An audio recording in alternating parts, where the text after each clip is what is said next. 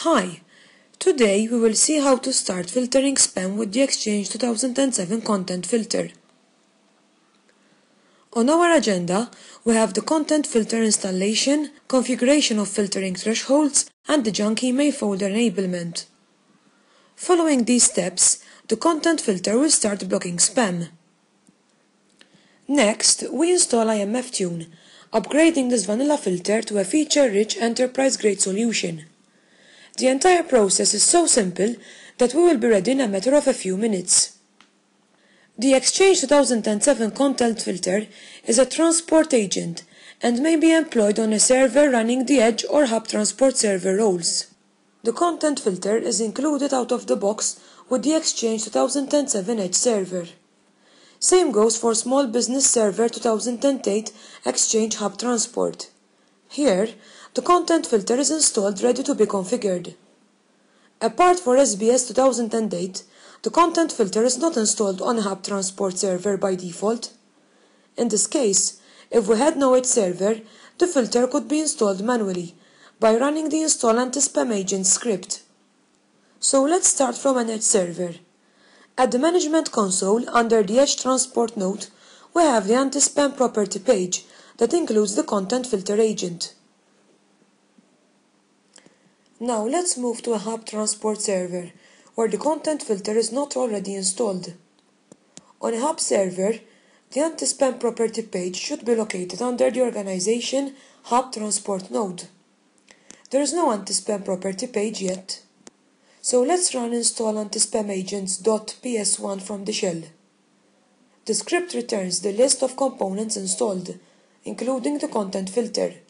Note how we are also warned to restart the Exchange Transport service. We do this straight away from the Service Control Manager.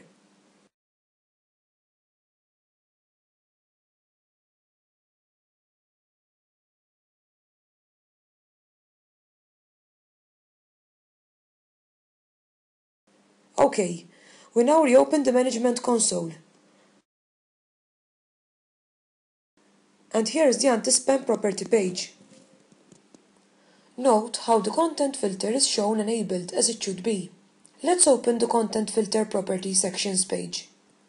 Here we have 3 gateway blocking thresholds for deleting, rejecting and quarantining emails. The checkboxes enable these actions. On the right, we have the thresholds. Emails with SCL rating greater or equal to the configured threshold are blocked. Here, I am just showing you the basic configuration elements.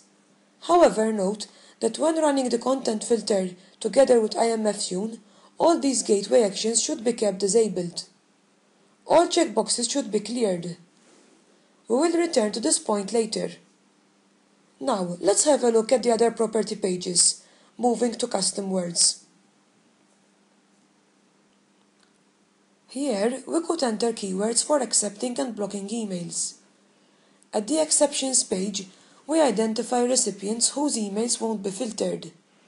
These recipients would receive all emails straight to their inbox.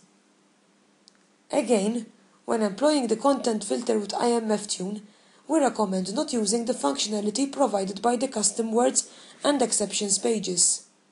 All this and much more can be configured at Imf Tune, achieving better filtering results. We now move to the shell. The content filter settings can be viewed using the Get Content Filter Config commandlet.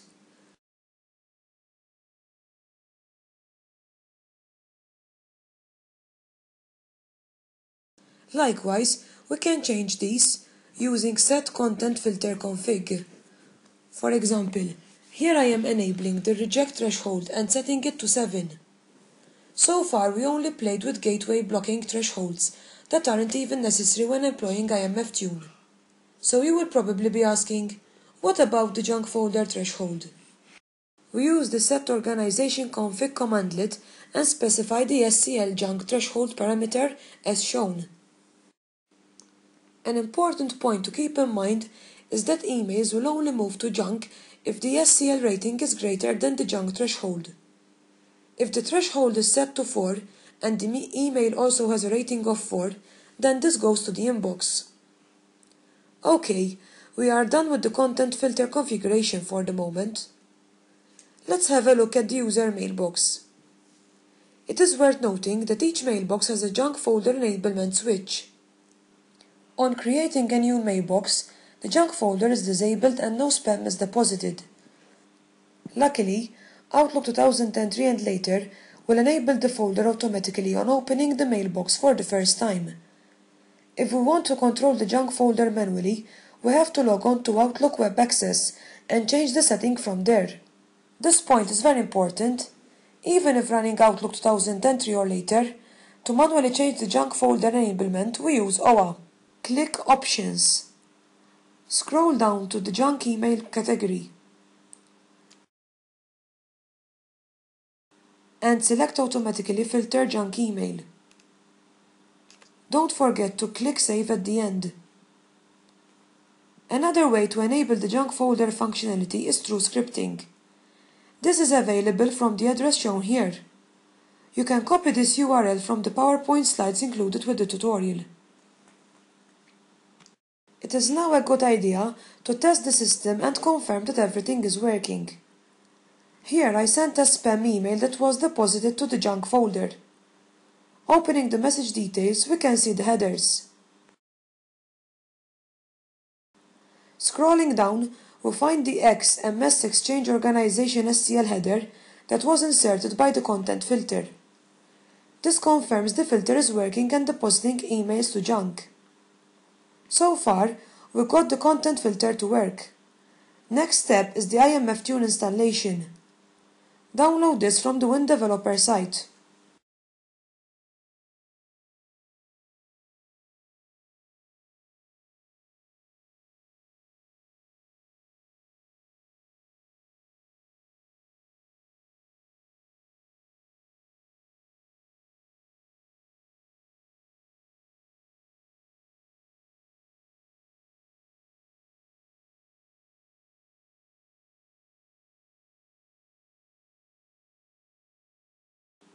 Here we choose the download for Imf Tune for Exchange 2007 64-bit.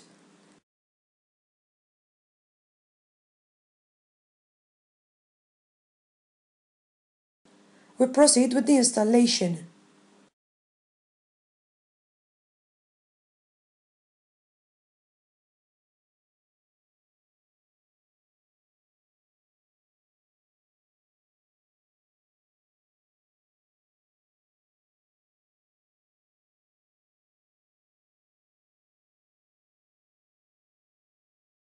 Okay, here we have a warning alerting us that one of the gateway actions is enabled.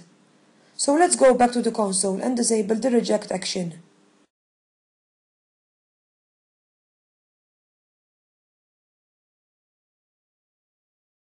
While at it, we also remove the custom words and exceptions configured earlier. That's it, we could proceed with configuring Imf Tune. If this were our first time installation, Imf Tune would run as evaluation for 30 days.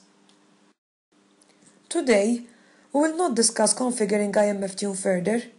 For this, I refer you to our video tutorial library. To conclude, let's have a look at the system we just set up. Emails are first processed by the Exchange 2007 content filter. This assigns an SCL value and hands over to Imf Tune. Imf Tune applies its filtering and determines the final SCL rating. If necessary, Imf Tune could now reject, delete or reroute emails itself. From here, we see why gateway blocking should not be applied at the content filter when Imf Tune is employed. Emails blocked at the content filter never reach Imf Tune. This causes emails to be handled inconsistently. For example, let's say you configure Imf Tune to generate a CSV report for all rejected emails. The report would only show emails rejected by Imf Tune, but won't show those rejected by the content filter. This completes our presentation. For more information, please refer to the following links. More tutorials are available at the video tutorial section. Until then, thanks for watching.